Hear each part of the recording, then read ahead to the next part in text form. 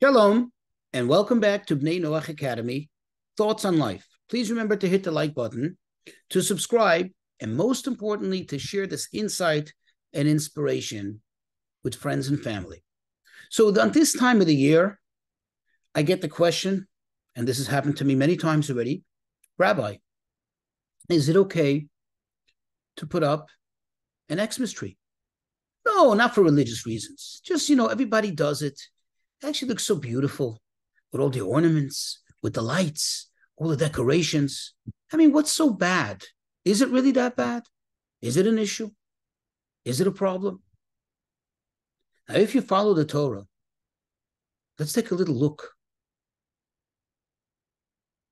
What is this tree? Where does it come from? What are the origins of it? And the truth is, even Christians that are more of the purest persuasions will tell you that there is an issue with these trees. Yeah, everybody does it. Just because everybody does it doesn't make it right. In fact, it is rooted in paganism. So those who consider themselves true Christians and therefore they shun paganism, they don't consider themselves paganists or idol worshippers. They consider themselves a monotheistic religion. They will shun it, and they say it's forbidden. Well, if we look in the Torah, let's look at the sources. Take, for example, Deuteronomy, chapter 12, verse 3. Here is the instructions what to do when you enter the land. That is the land which we know today as the Holy Land, the land of Israel. What you're supposed to do to clean out of all of the idolatry, all of the paganism.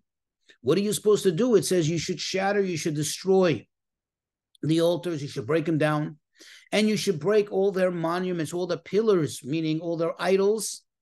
And their asherot, you should burn in fire. What is this asherah? Asherah were trees. Do you hear? Trees that were planted as a means of worship. They would worship the tree itself. That was a form of worship. And also under that tree, in the shade of that tree, they would erect, that is, all kinds of idols to which they would later worship. So these trees became forbidden. These trees need to be eradicated. They need to be cut down and they need to be burnt because you're not allowed to even use the wood of that tree because you're not allowed to benefit in any way. Notice, you're not allowed to benefit in any way of something that smells of idolatry. Let's take now Deuteronomy, chapter 16, verse 21. Over there, again, talking about the Asherah, this forbidden tree, this idolatrous tree.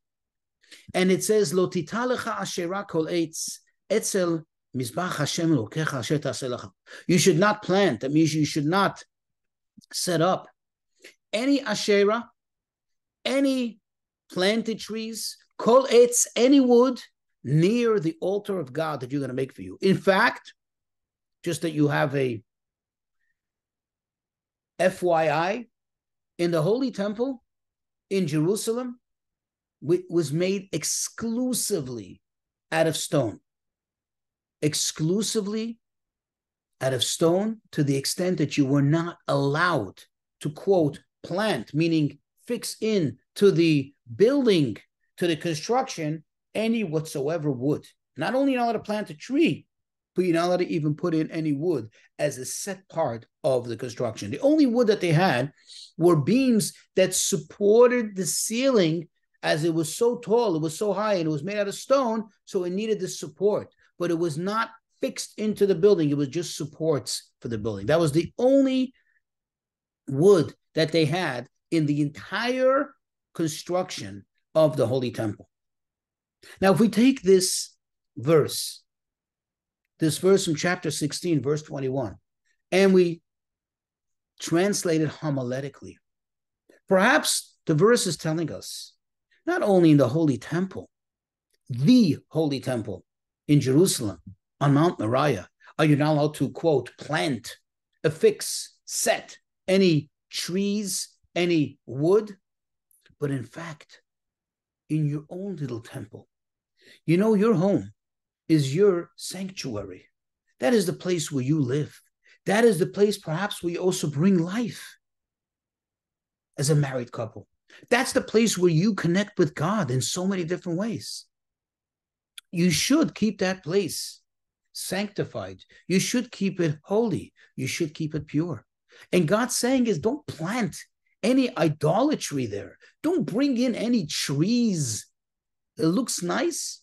I'm sure there are many idols that look beautiful, but they're still idols. They're still forbidden. Just because something looks so good and seems to be so pleasant doesn't mean it is. So yes, we need to be careful not to allow these things into our midst.